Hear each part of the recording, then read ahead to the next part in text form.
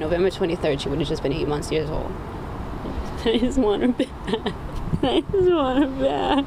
Zara was as much a rescuer as she was a rescuee. She was my companion. She loved being around me. She best co-pilot. The whippet-lab mix with floppy ears and snow-capped paws was Consuelo Howard's everything. I would tell her all the time, you know, as long as you're with me, nothing bad will ever happen to you. I'll always keep you safe. Consuelo dropped Zara off at a friend's house in West Bridgewater Tuesday so she could run around with her fur friends.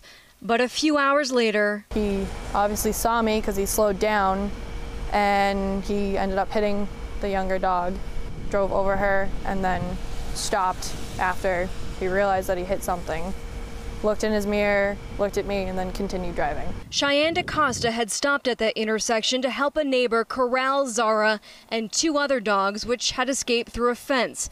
As she was helping, she says a silver Audi SUV came barreling by. He hit her just right that it snapped her neck because she yelped, and then he proceeded to drive over her. Cheyenne wrapped Zara up and sat with her as she took her last breath. He's heartless.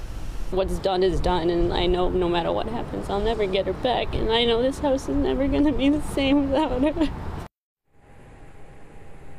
Any driver who hits either a dog or a cat and kills or injures the animal is required by law to report it to the owner or to police. Police here are investigating. We're live in West